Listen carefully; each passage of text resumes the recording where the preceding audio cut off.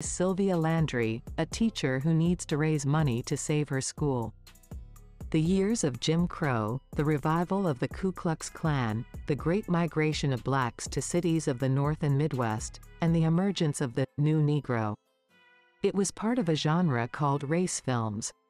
The plot features an African-American woman who goes north in an effort to raise money for a rural school in the Deep South for poor black children.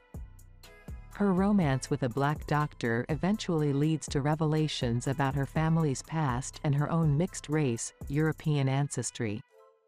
The film portrays racial violence under white supremacy, and the lynching of black people.